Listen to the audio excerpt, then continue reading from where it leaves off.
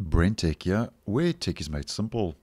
So we have our brand new version of Firefox for desktop, version 110, which Mozilla rolled out on the 14th of Feb. And this latest release now is the latest stable version. Now there's quite a lot going on in version 110. And at first, it's an important security update. So just to go through the security fixes quickly, it does address 19 security issues that are rated high or lower. So because we are dealing with security problems, it's always important to double check that your browser is up to date. So as mentioned, version 110.0. Now, a high rated and high severity vulnerability is your second or highest after a critical. So although version 110 is getting a lot of changes and a couple of new features, even if you are not interested in those, your browser is your first line of defense. So just double check it is up to date to address those 19 different security issues in the browser. Now, with the security issues and security flaws out of the way, just a quick look now at some of the other features that have rolled out and the new features and improvements that have rolled out in version 110. Now, it is now possible to import your different bookmarks, history and passwords now from Opera GX and Vivaldi.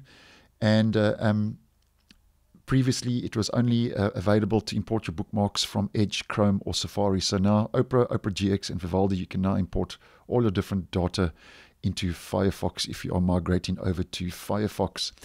And then if we just head over to the address bar, and I'm just going to type in about, and I have posted on this before, we get the GPU sandboxing now available about, and I'm just going to enter :support. And if we go right down to the bottom of the page, I actually posted on this a couple of weeks ago, but just to do a quick recap, GPU process sandboxing is now enabled and available in Firefox version 110. When I did post previously, that value was 0. Now it's a 1, which means anything with 1 and above means it's enabled. Now, basically, just a quick recap on what GPU sandboxing is all about. It isolates the process of the graphics processor, the GPU, to neutralize malware attacks or reduce the impact that they can have on your system. So it's just enhancing that security level, the security level for your graphics processing unit.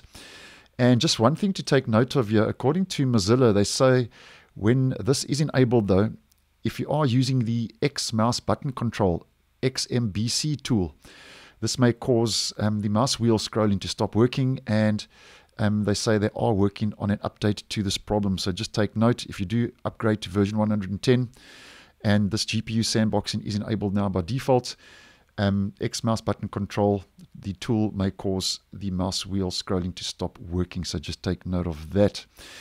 And then another thing, while we are in the address bar in the About page, if we just head back, and this time we are just going to type in About Third Party. So let's just get rid of support and add third party. This is your third party module information. And on Windows, Mozilla says that third-party modules can now be blocked from injecting themselves into Firefox, which can be helpful if they are causing crashes or other undesirable behavior. So if you head over to this page, you can basically block those third-party modules that cause issues such as browser crashes, as we can see from the description. And that's by typing third-party into the address bar about third-party, as you can see I've done. So you can just block those third-party modules if they are causing crashes and issues in version 110. Now, just to carry on, apparently the date, time, and date time locale input fields can now be cleared with Command and Backspace and Command Delete shortcut on Mac OS, and Control Backspace and Control Delete on Windows and Linux. So that's regarding those date and time input fields. And then we also get GPU Accelerated Canvas 2D, which is now enabled by default on Mac OS and Linux, which is basically a bit of a performance issue fix an acceleration when it comes to your GPU using Canvas 2D. And then also WebGL performance improvements are available now on Windows, Mac OS, and Linux. So a couple of performance improvements there when it comes to GPU accelerated Canvas 2D and WebGL performance in version 110.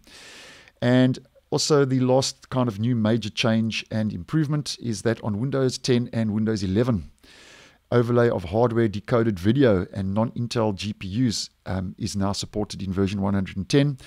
And basically, the long and the short of all that is that it improves video playback and performance and video scaling quality. And there have been a couple of issues regarding video playback in previous versions of the browser. So if you have experienced those issues with video performance playback, just make sure that you have this latest update, version 110.0, as it could on Windows 10 and Windows 11 fix those issues.